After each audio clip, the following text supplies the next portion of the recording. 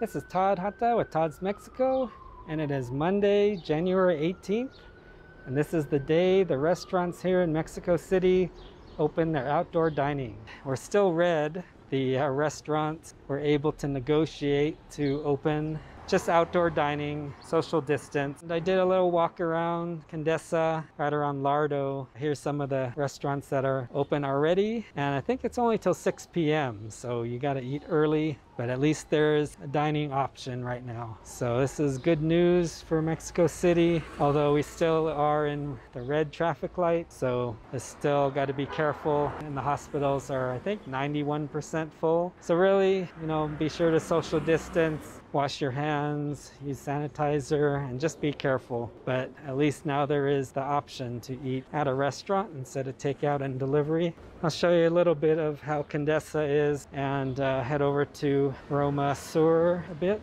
Good news for Mexico City.